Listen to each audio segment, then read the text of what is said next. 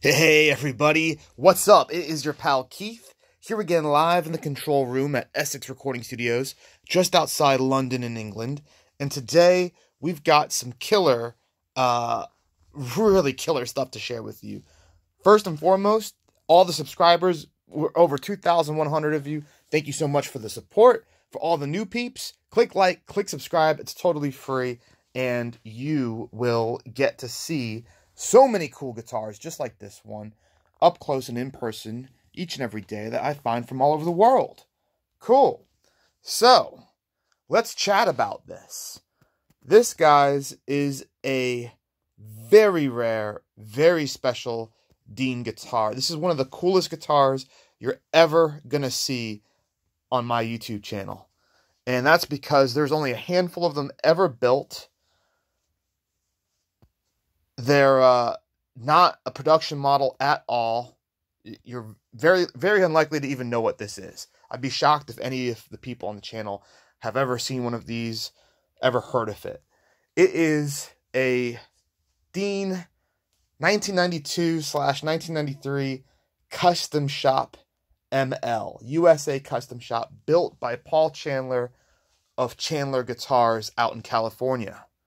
And the whole idea of this thing is that Dean wanted to reinvigorate the brand, had been sold off to Samick, I believe it was, and they wanted to re-identify with the American heritage and true identity of the brand.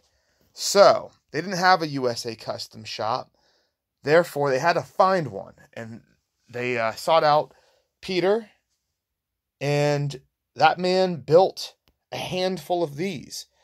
From what I can find, I think it's his brother, Adrian, commented that they built less than 20 guitars in total. The first one was a replica of the Dimebag Darrell, Dime from Hell ML. That was made and then given to him. And then there was a few of these in blue and red that were made. And there were a few Cadillac Elite models. And all of those totaled less than 20. This was sold brand new at the British Music Fair in 1996, which leads me to believe that this probably stayed with the U.S. headquarters of Dean for some sort of maybe marketing or promotional thing. The top is massive on it. So just to let you guys know what you're dealing with here, let me just get my hands settled. So, see this black line right here? From there to there, that's what a normal ML full thickness would be. So this isn't just like a carved maple top ML. This is like an ML that had a carved maple top then put on top of it, which is wild. So it's very, very thick. And you're going to get way more resonance and sustain and just tremendous tone out of this thing than you would get with a normal ML. Now the spec is real interesting because I've only seen, I think, 2 others ever up available for sale in the world, and from what I could tell, it looks like one had a mahogany neck and one had a maple neck. So this one, as you can see, has a nice flamed maple neck and is a 5-piece. Looks like it, at least. I never know how they count neck pieces, if they count it at the headstock or down there, but it looks like a 1, 2, 3, 4, 5. You've got Godot tuners. That's the serial number, which I can't really make out. It looks like it says 3560 maybe. All of them, if you look at the Google image searches, they all have that kind of stamped impression for the serial number. And then you can see where the light-colored maple body meets the mahogany back. You see the join there. Just a wild guitar, guys. Rosewood fretboard dot inlays, binding all the way down there.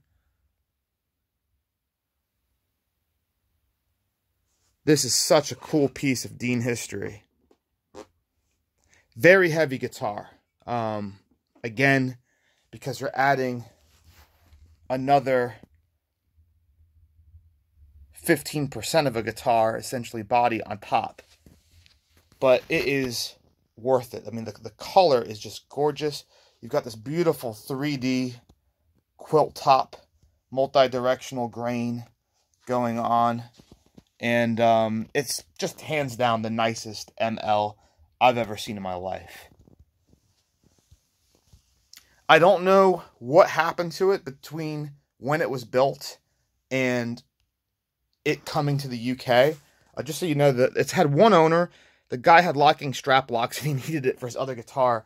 So he took them off, which is really annoying. But yeah, that's where the other one is. So that's why they're not there. But yeah, you know, it's interesting. It's a really exciting guitar. I'd like to think almost, you know, I don't know what the logistics were of Dimebag going and getting the first one. I don't know if it was sent out to him or if he went to the factory and picked it up or what. But I love the idea of thinking that this was built and stayed with Dean for a few years, and that perhaps this is something that he has held in his hands and played himself prior to it going over to the UK as a showcase piece, essentially like NAMM, but out here in the early 90s, and then being sold to its private owner. How cool would that be? Not sure if we'll ever know. You can just make your assumptions and guesses, but no matter what a sexy guitar, guys. This one I'll definitely try and get a video demo done for. We'll have some artists coming in soon. But even just the people I've told about it are freaking out. It's just nothing like it. It is the Mac Daddy top #1 Dean ML guitarist can own. So I'm really proud to have it here at the studio.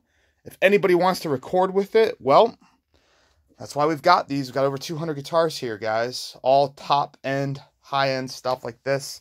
And if you want to buy this bad boy, it is for sale on the website, EssexRecordingStudios.com, or on Reverb.com, our good buddies over at Reverb. It's expensive, but it's not the most expensive thing. I'll tell you what, it's cheaper than a newer Gibson custom shop. And I say, given the history behind this and how rare it is and how special it is, very fairly priced. Cool. I'm going to get going, guys. I've got like 20 seconds left on this thing. If you want to follow us on Facebook or Instagram, please do. It's Essex Recording Studios. And there's a new podcast out, video podcast. Just search Essex Recording Studios interview on YouTube. You'll see it. It's on the Simply Create channel.